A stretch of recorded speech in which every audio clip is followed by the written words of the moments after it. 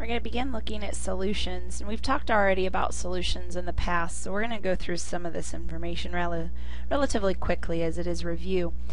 We've looked at aqueous solutions before when we were talking about balancing equations and types of reactions. So something that's aqueous is in water, and it is water that has dissolved particles in it.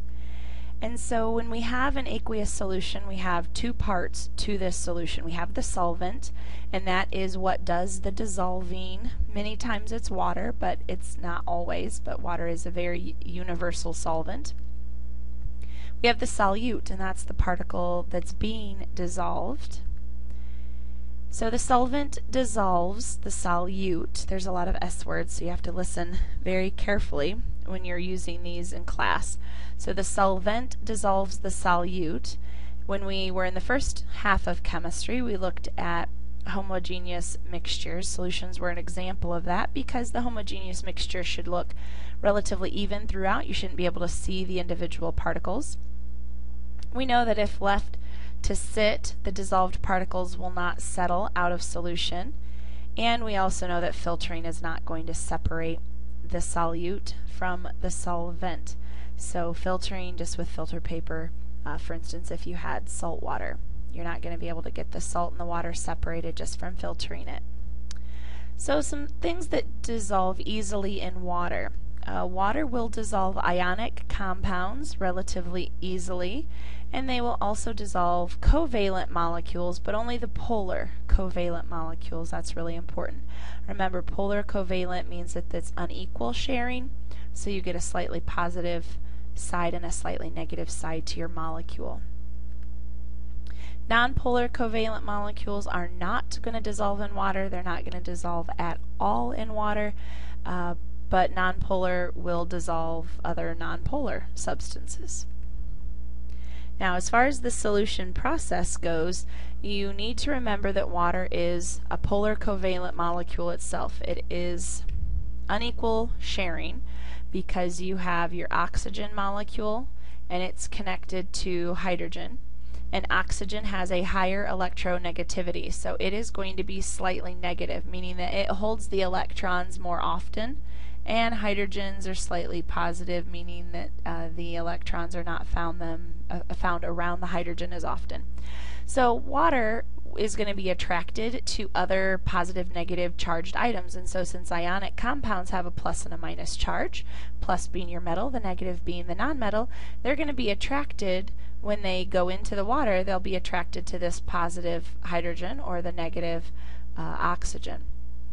Other polar covalent, which are also going to have slightly positive and negative charges, will also be attracted to the water. That's why water will dissolve other ionic and polar covalent molecules.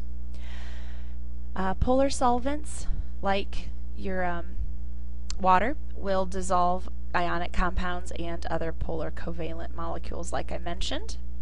Your nonpolar solvents are only going to dissolve nonpolar molecules. So this is a good example of like being with like items. So polar, even though polar and ionic are different as far as nonmetals with nonmetals in a covalent molecule, but metal with nonmetal and ionic, we're looking at having a charge associated with them. So like dissolves like. Polar will dissolve ionic because they're similar in that they have positive negative charges, and they'll dissolve other polar substances because the plus minus. Nonpolar has no positive or negative, it's equal sharing, so the only thing they will dissolve is other nonpolars which have no positive or negative.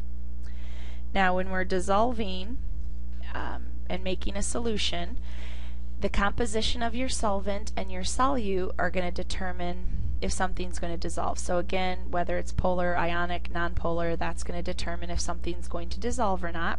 And there are a few things that can help your dissolving process. Now this is only if they're going to dissolve. So these things aren't going to make it dissolve. If it's a polar with a nonpolar, you're not going to make it dissolve, but it kind of speeds up how quickly it will dissolve if it's going to. Things like stirring or agitation. So when you have a fresh solvent that's continually hitting the surface, so when you stir the water, you're having that water continually hitting the particles that you're trying to dissolve, and so that will continually have the positives and the negatives, trying to touch and be connected so that they will attract each other and dissolve. Things like temperature. If you increase the temperature, what you're doing is you are speeding up the solvent particles. Let's take water for instance. So we have kinetic energy, particles are always moving, but if we increase the temperature, we increase how quickly they're moving. So kind of like with the agitation, the particles are going to hit the solute more often since they're moving faster, and that's going to force them to dissolve quicker. And then lastly, particle size. So if you were to take a sugar cube versus the little small granules of sugar, calculate the surface area, the things that are smaller are going to have a larger surface area to volume ratio, and so they are going to dissolve much quicker than the sugar cube, which will it will take longer to dissolve because it has less surface area exposed, so it takes longer to get all the way through that sugar cube. Solubility. When we're looking at solubility, we're usually talking about a saturated solution. So a saturated solution is going to contain the maximum amount of solute that will dissolve for that temperature and pressure. So we're assuming temperature and pressure are staying the same, and a solution can only take so much solute. It will only dissolve so much. If you try to add more, it will sink to the bottom. It's not going to dissolve.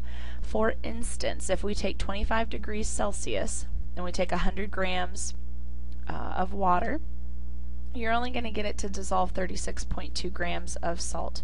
It's not going to dissolve any more than that. It can dissolve less than, but to be saturated, it's the maximum amount. So if we went to 36.3, we're going to have a 0.1 of a gram that won't dissolve. So solubility is just the amount of a substance that we can dissolve in a certain amount of solvent, whether that solvent be water or alcohol will be another solvent sometimes that we see. And again, that's for a certain temperature and a certain pressure. If we were to change the temperature, change the pressure, then the amount that can dissolve will also change. This is usually expressed as grams, like we have here, grams of sodium chloride per 100 grams of whatever solvent you're using. An unsaturated solution, kind of opposite, it contains less solute. So if it's unsaturated, it can still take more and dissolve more, and maybe you don't need it to, but unsaturated contains less. And then we have miscible, which is when we mix liquids. So sometimes we don't have a solid dissolving in a liquid. There are times where you can have two liquids that dissolve in each other.